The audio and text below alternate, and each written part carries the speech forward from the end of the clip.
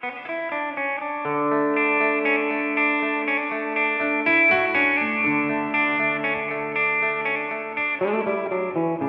we've been launching the Poly-Mer. It's the world's first ever boat made out of 99% recycled plastic. I think it's an amazing project. It started with a throwaway line at a meeting saying, why don't we make a plastic boat? And sort of for 9 months, we've been desperately trying to make it come together. So we had the school involved, we had the company that made plastic up in Scotland, we had the Maverick boat builder who put it all together. And today we brought it back down to Canary Wharf, to the school children, whose idea it really was in the first place, to make a boat out of recycled plastic from the plastics that they've been fishing out of the water here. If you collaborate with a really brilliant idea, you can do amazing things.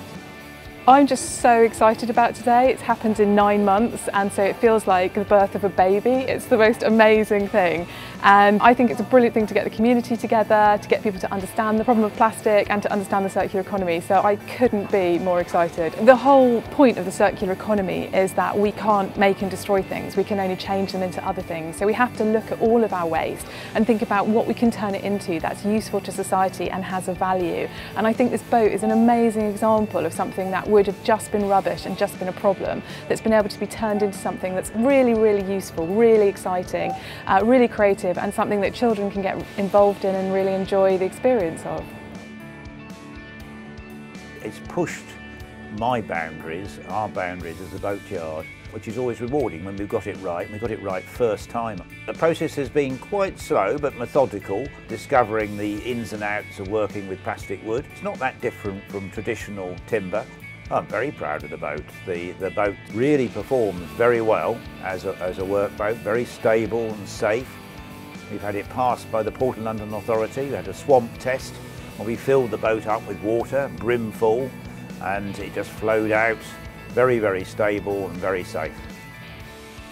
Well, the boat's amazing. For a start, it's got an electric motor, so you just glide off. You don't even hear the sort of like chug, chug, chug of an engine. And it just feels like a sort of really solid wooden boat. I'm quite amazed that, you know, you can turn plastic into something that strong and really quite elegant as well.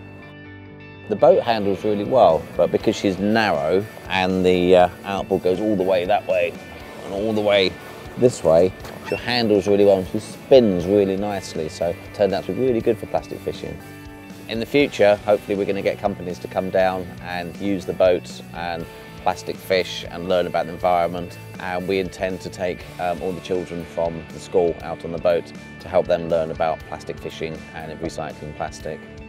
The UK is a great centre of innovation. I think this is a huge opportunity for the UK economy. I'd like to see the government getting much more involved in the circular economy and really leading the way on it.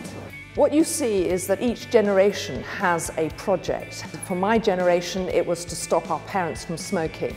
For this generation, it's going to be raising the level of awareness about how we are destroying the environment. And I think that they will instigate the change and they will demand the change on a government and international level. So we're delighted that the Minister, Therese Coffey, was here, went on the boat, she went fishing, she pulled out a football. But what we hope to show her is that you can recycle plastics, you can do it all in the UK, you can do it really creatively, and we hope that government will set policies and encouragement in place that will make local authorities and businesses think about how they can create this circular economy at scale.